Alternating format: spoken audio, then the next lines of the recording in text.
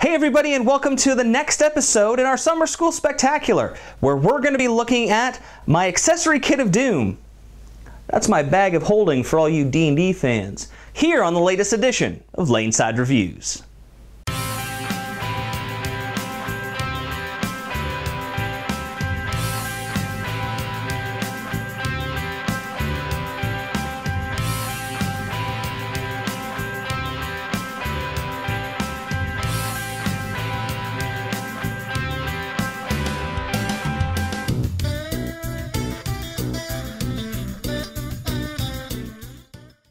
Alright guys, so welcome back. As always, I am the Bearded Beast, Rob Johnson, and as I said, we're going to be looking at my accessory kit in what I consider a bit of an update video. For those of you who've gone back and watched some of the old episodes as I was preparing for the Pro Tour, you'll remember I did a tournament prep video and talked about what I had in my bag and my accessory kit and other things that I brought to tournaments. Well, as I've grown as a bowler and gotten new experiences, I wanted to share with you what I'm now carrying so that I have the best opportunity to bowl my best. So why don't we get right into the kit and we'll see what I've got, what I've added, what I've removed, and why. Alright guys, here we are back at the bench at Laneside Pro Shop, and we're going to be taking a look at my accessory kit. Now, this isn't a normal accessory kit that you guys can purchase. I picked this up actually at the World Series of Bowling from the guys at Turbo. They make actually a killer accessory kit for both switch grip and for regular stuff. This is actually a bathroom kit that I was given, and I just liked it a lot for my accessories because of what I carry. So let me show you what I got. First thing I've got on the outside of the back here, well first, I carry this cool carabiner here. When I fly, I can't take this one with me, but at my home center, I take this one with me all the time, and all it is a little carabiner with a knife and a pair of scissors in it and a little file. It's kind of my emergency one that I've got just in case something happens. It also allows me, because it's a carabiner, to clip other things to my bag or my bag to other things. So first, in the top pocket here, usually I keep medications, or I have these long pads that have like deep heat in them and stuff. If I have an injury that I'm nursing, especially if I'm cooling down between match play and the regular games bowled, or waiting for my chance to bowl in match play, I can slap something on from in here and kind of keep my muscles nice and relaxed while I'm going. Yes, I'm injury prone. I know this, guys. In the side here, usually I will carry my other tools, my rasp, my knife, bevel knife, things like that I can keep in the side. Once again, if I'm flying, I can't take those on the plane with me, but in my regular check bag I can. So let's open this sucker up. So you'll see why I like this thing. Just because I can hang it onto something and have it nice and open. I can hang it on my bag and have all my accessories there rather than having them spread out all over a table. So let's go through everything. Let's go through the top pocket here. So in the top pocket we have some muscle cream. Once again, if I can't put a long patch on something because it won't stick, I can put some muscle cream on, especially if I've got a tense muscle, if my bicep hurts, if my forearm is seizing up, something like that, I can put that on there. I use a non-greasy version, that way it doesn't interfere with my tape, and it doesn't discolor any of my shirts or anything I'm wearing, so I recommend that. I keep a chapstick with me. This one I picked up from a friend who works at this company, HGS here. You can actually use this on your thumb, on your fingers. I've seen bowlers do that. I don't understand why, other than it makes the ball slippery. I do that with tape anyway. I actually just carry this in case my lips get chapped, especially when I was in Vegas. It's really dry there. Go figure, it's a desert. So I keep chapstick with me. Look, don't judge me. I always carry with me extra inserts. Though I don't change my inserts as often as I should, There are situations where an insert will break. I've had a ball get stuck in a machine and it's torn up an insert on me, and then I can't get a proper feel, so I just keep inserts with me so I can change them. An emery board for fixing your nails. If you break a nail, you definitely don't want to have jagged edges. You also don't want to have a jagged edge pushing into the side of your fingers, because that'll cut you up. And Lord knows if you've seen my pictures on Facebook, I exert enough pressure that I've actually driven a nail through my finger and had it bleed everywhere, which was really gross. Speaking of nails, if you crack a nail, I always keep a pair of nail clippers with me. Excuse me. These ones I like because they have a little area in them to hold on to the clippings so you're not dropping stuff all over the place, which is really gross. I don't want to see other people's fingernails all over the place, and I certainly don't want them on the bottom of my shoe. Next, I have, this is called Wet n Wild Shine. It's basically top coat, clear top coat for nails. If I split a nail, I can apply this to it to give it a little bit of strength to it so it won't continue to split. Also, if I am applying tape to my hand and I am sweating so much I'm going through antiperspirant, or it's pouring down my arm and it's getting my tape wet, I can apply this to the edges just to give it a little bit more adhesion. Also, if I am not the smartest and don't wear tape and tear my hand up, I can apply this over the area and then stick tape to it to keep the blister down. Warning, however, if you put this on top of a blister, A, it's going to hurt a lot. B, when you go to take the tape off of it, it is going to pull the blister off, just so you know. I don't want anyone doing it and then thinking, oh wow, that really hurt, Rob's an idiot. I'm warning you in advance. And last, but not least, my shoe stone. Brunswick makes these, they're really cool. With most centers going powderless, and especially the Pro Tour going powderless, where it is illegal, and this is actually in the rules and people don't listen to this, it is illegal to put a substance on your shoe or on the approach. This actually is the same as putting powder on it. It actually, you can rub it against your shoe and it'll bring the nap down, and then it'll make it smoother for sliding. And it doesn't affect anybody else. So that's the top pocket. Next we have my tool section. I have my tape applier. If you watched our other video on the Tape Spectacular, this thing is really handy. You can just put tape, boom, right inside there. I'll actually show you.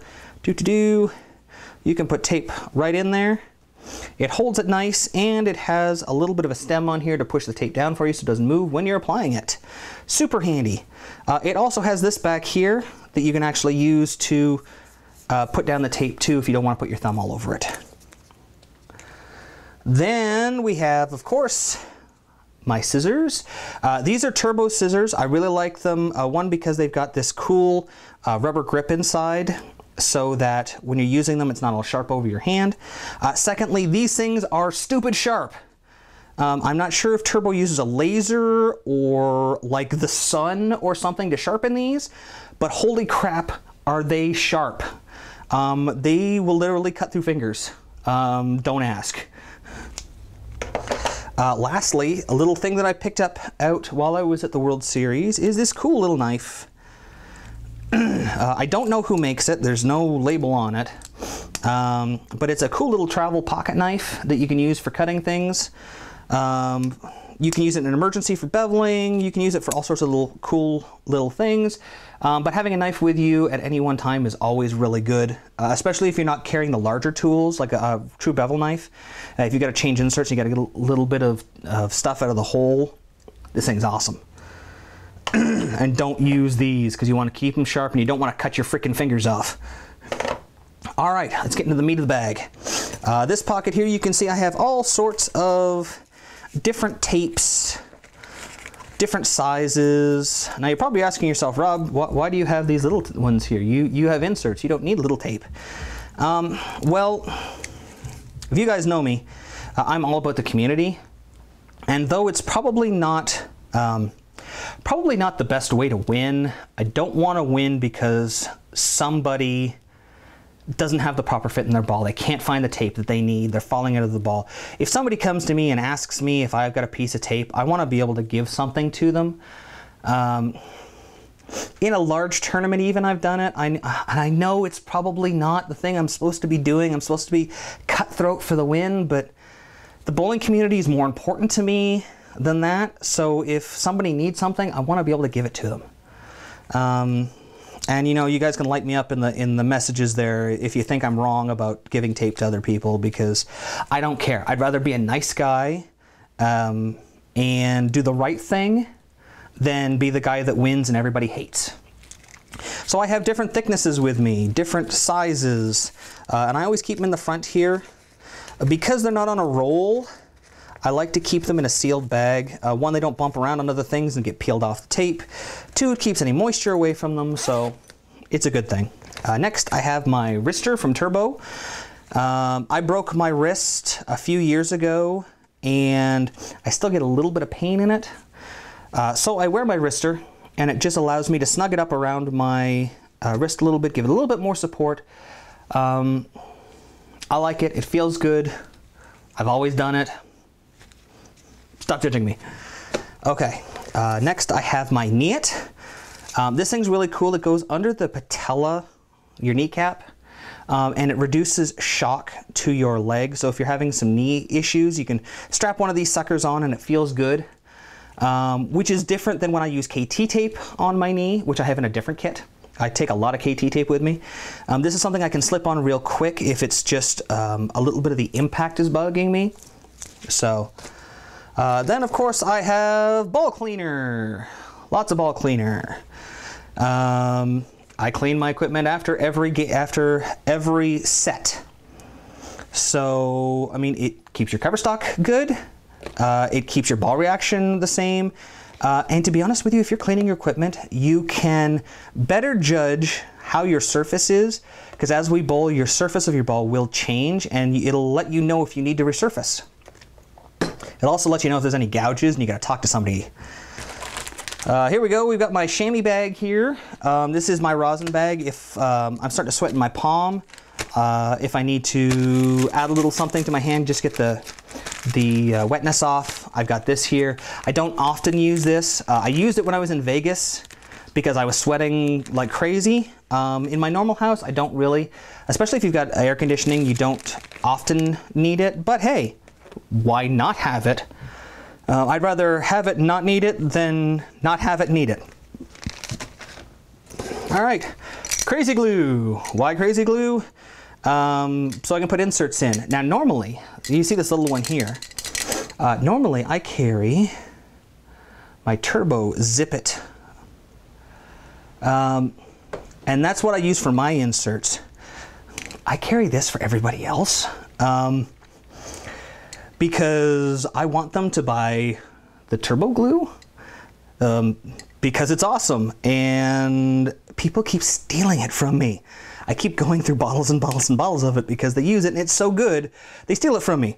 So I got a little dollar store thing of crazy glue as an emergency backup in case somebody wants to borrow my glue. And if they steal this, I'm not out my really good Turbo glue.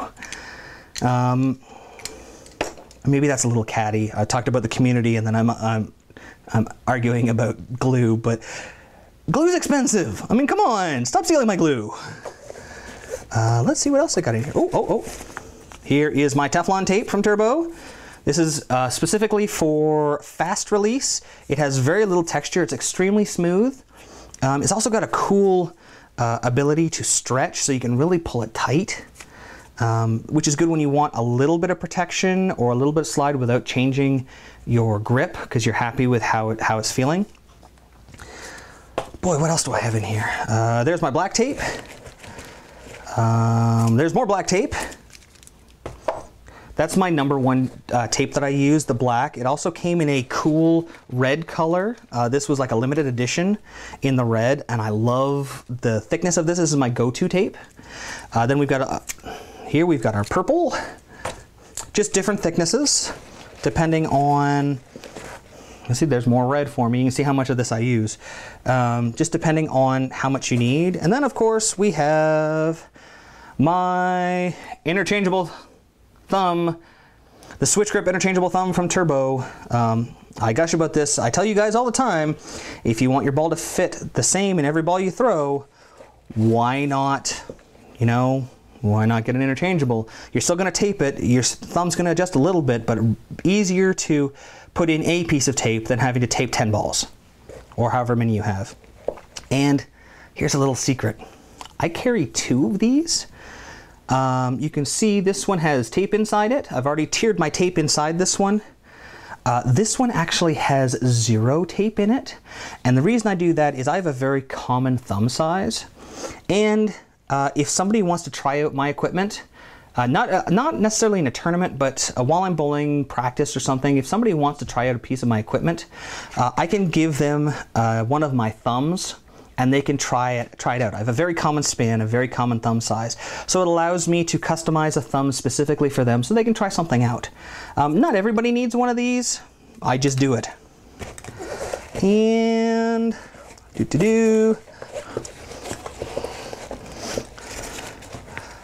I got one more thing in here that's kind of funny.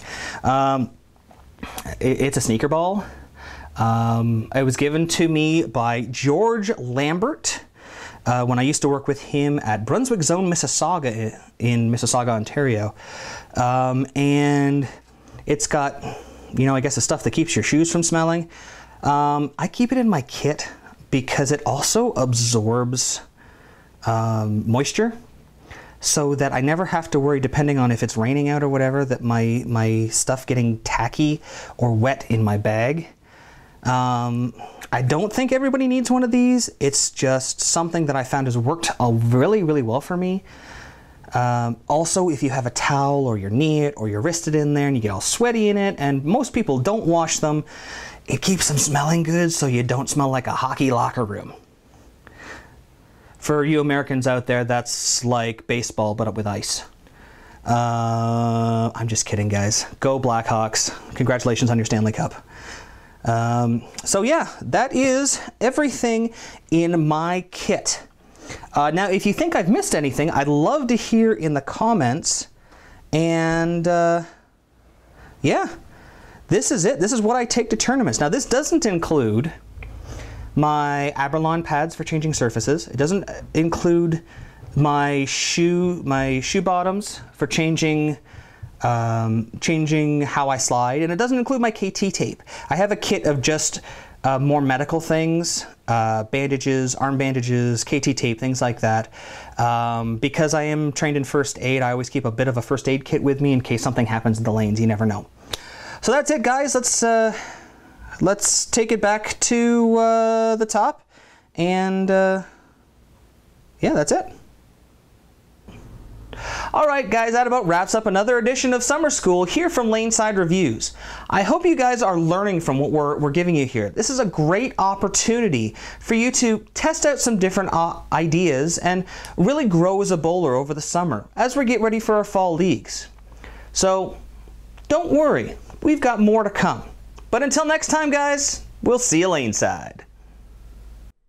This program sponsored by Turbo, Driven to Bowl, for all the Quad 2 inserts and interchangeable thumbs we use in all of our videos. Dexter Bowling Shoes, the world's most advanced bowling shoe, the SST-8. Bowlerama Berry, for all the lanes we bowl on. For birthday parties and corporate events, call now. Still searching for that perfect fit? With no residue and easy removal, Real Bowler's Tape really is the Real Bowler's choice. Plantronics Rig, stereo headset and mixer. Play more, pause less. And Logo Infusion. Look the best, be the best, infuse your game. Logo Infusion.